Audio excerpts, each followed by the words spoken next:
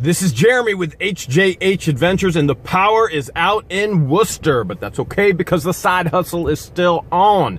Now, this alters my plans for today, but hey, you wanted to see an unboxing anyway, so I'm at the $25 storage unit area facility.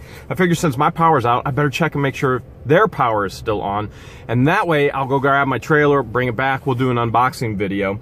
So let's see together. Let me unplug here because I just got plugged in, and we're gonna see if this actually works or not.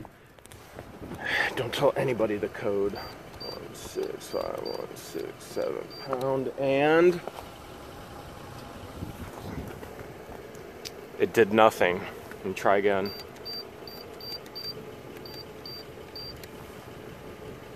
It's access granted, but it's not doing anything. Maybe it's frozen. It's completely frozen shut. The code works.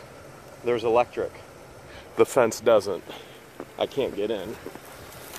It's frozen shut. The joys of the side hustle. New plan. As I dig in, big shout out to KJ Kelly Jordan. A friend requested me on Facebook. We just got a few totes to look through. We've got a couple Asian fans here. We got Conway Twitty record, nothing in there. We got a plaque here. All I want is a little peace and quiet. Give me a little peace and I'll be quiet. Huh? All I want is a little piece of quiet. Give me a little piece, I'll be quiet. I don't get it. Huh? All I want is I don't get it. I'm too pure. Alright, we've got some other little trinkets here and there. Look at this here. Coca-Cola. We all know how well Coca-Cola does. So pop opener there, Coca-Cola. And looks like we got more Coca-Cola. Coca-Cola Deer in a Coca-Cola cup. Made in England. Original price tag $6.49. We've got a lettering pen set. Let's see if we can get that open. How do we get that open? I'm not sure how we get that open. Oh, there we go. There we go. It looks like a fountain pen, which isn't the first fountain pen that I've found in this unit either. So, oh, here we go. Valentine's Day double lottery ticket. Match numbers 9. Hey, this is a $1 winner. I've never played the lottery before in my life, but I think I'm going to go get $1. Fred Flintstone magnet. Let's see what else we got. A little porcelain. Actually, that's a salt shaker or pepper. I don't know which is which. We've got McDonald's car. That is a Hot Wheels 1993. Looks like we've got some more cars down here as well. A few more. Oh, there we go. For you coin collectors, the lucky penny right there. So penny within a magnet. There's one more set we made back. What's this? Lego writing system. So this looks like it's a Lego pen you put together, the parts and pieces. That's pretty cool. See if there's a date. 1999 right there. Probably hard for you to see with the glare. Boxcar Willie. Another 8-track. We've got, let's hope for more silver certificates. We got Jesus. We got St. Anthony. And Dale Earnhardt. I guess they all three. I think you got the Father, Son, and Holy Spirit. There you go. Dale Earnhardt. What year are these cards? 1996. Those Dale Earnhardt cards might actually be worth something. We'll see.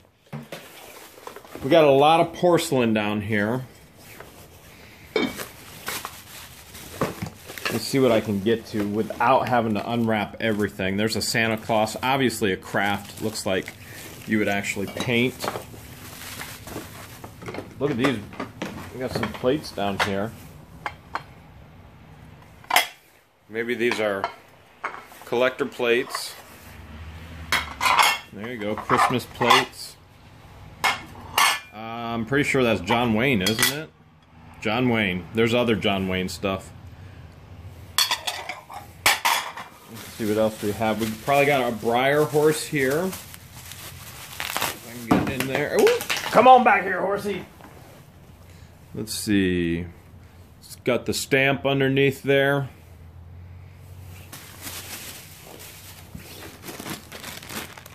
The Essentials of Spelling. There's a lot of old antique books. Electric Educational Series. This looks like another... No, this isn't a book. This is... Picture? I don't think that's personal, but... Looks cool. More antique books. Wonderland. We got Lassie. You want to see those a little bit closer. Looks like they might have got these garage sailing. Let's see what else we got here. We got some more Graceland for the Elvis lover. At the end of this, I'm going to show you how much Elvis stuff there is. There's a bunch. Oops, spoon holder. Oh, it almost got away from me. What's this? Alright, the rest of this bubble wrap's going to take a bit to get into it. If I find anything good, I'll show it to you. Found a couple more cool things. This is another Elvis salt shaker, or pepper shaker. As is this, obviously Elvis lover. But the best thing ever, haha, ketchup. This is going on my fridge. Those who don't know, I love my ketchup. We got a Fred Flintstone magnet, and we got a psychedelic candle. Now, I get so many candles. I'm going to show you here just in a second how many candles I get. This is my 5-gallon bucket of candles. I melt these all down, and I turn them into fire starters with lint and egg cartons when I go camping. I got more candles than I know what to do with. Let's see what we got here. Got a whole bunch of pieces of wood. We got puzzle saver. Some kind of freaky deaky Radio Shack dog with weirdest nipples I've ever seen. Huh. This looks like, yeah, bunch of buttons. This looks like a complete and total craft bin. Wait. Not yet. It's not all crafts, because the king is back in action. But most of this looks like crafts. Scissors and...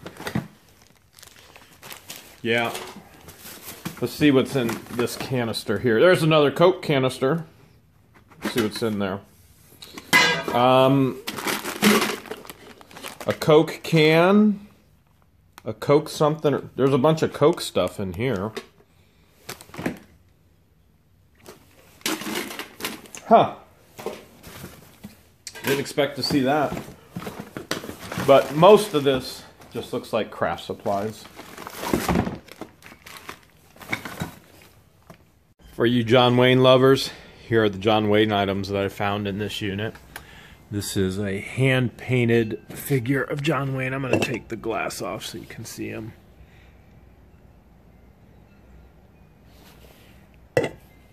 And then there was Elvis. Pictures and books, posters and plates, records, and salt shakers and tins and 8-tracks. There's the Elvis collection. Back at the storage unit facility, and just gonna have to manhandle this thing. Don't have the sledgehammer with me, but I'm gonna take care of business.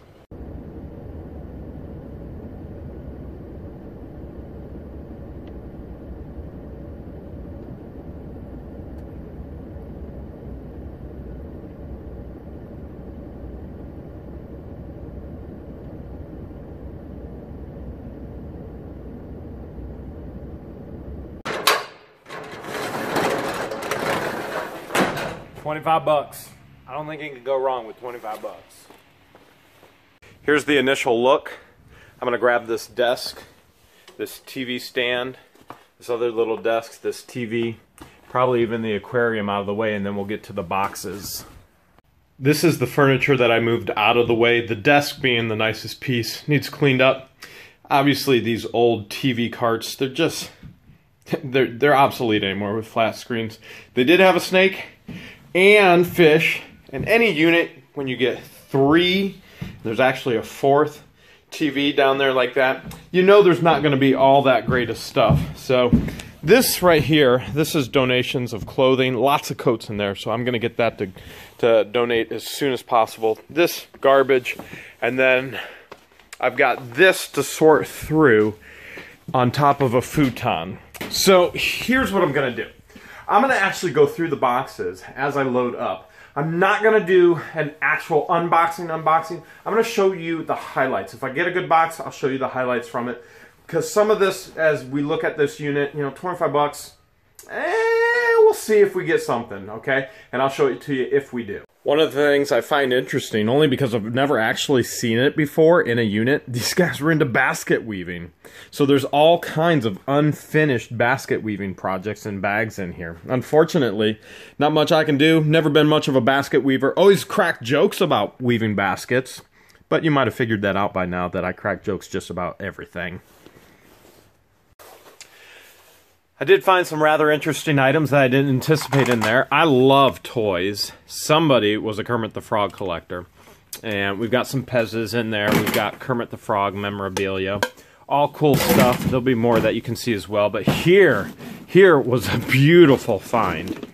Some of you know the value of old Matchbox cars. Not only is this an old case, but we've got it filled with the old cars. Some of you probably know the value of these right off the top of your head better than I do. What a beautiful find in there. Sometimes you get lucky. So right here, this is a case from 1976. That was thrilling. Now, we already saw the video games, but we didn't see what video games it were. We've got a controller, and we've got Smackdown, Scooby-Doo for the Wii. We've got PSP, PSP, we've got Guitar Hero, Rock of Legends, PSP, Gods of War, Sims 3, got Smackdown. Looks like we've got some old PlayStation in here too. We sure do. PS1. So we've got Smackdown. Scooby-Doo. That looks like it's for the computer. Age of Empires. Got another PSP. And we've got a flash drive. Always interesting to see what's on those flash drives. Got about 50 of them at home. More Kermit the Frog. Never have enough. Although I did not find the actual lunchbox. I have the thermos, but no lunchbox. Got another Kermit set over here. Dinnerware to match the one you already saw. And then this was a pleasant surprise. I got a Silver Dome tent, Northwest Territory. Now, it's brand new, and I don't doubt it. We had a number of stores go out of business here, and they probably picked it up right there from that business.